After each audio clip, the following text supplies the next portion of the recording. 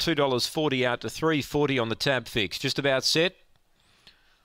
Last couple being loaded. Ready Red goes in and is being locked away now. So the green light is activated. Timmy's Charm at $3.40, the favourite. They're set. Ready. Racing. Good line out. Speed in the middle here. We got Linko last. Puma Country railing hard. Go Snazzy Go. Burrows through. Takes the lead. Railing up Ready Red to second. Chiming in Timmy's Charm. 2 lengths to Grit Blaster. They're bunching. Puma Country saving ground the rail. And 3 to Linko last turning. The leader Ready Red gets away. Coming at it now. Go Snazzy Go again. But in front Ready Red held Go Snazzy Go. Puma Country third. Grit Blaster fourth. Timmy's Charm fifth. And last in, Linko Lass. Competitive race. 23.30 odd the time.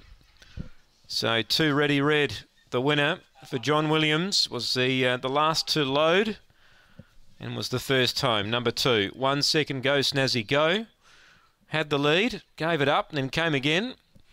And closed off late, but Ready Red had too much in the tank. 5 third, Puma Country, who slightly missed the kick. Found the rail mid-race and ran on well into third placing. 7 Grit Blaster got fourth, and the favourite Timmy's Charm, she didn't bounce well today and she was covering extra territory.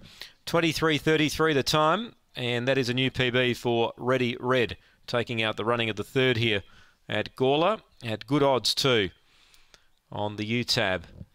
2, 1, 5 and 7 after the third. We await the all clear to come through.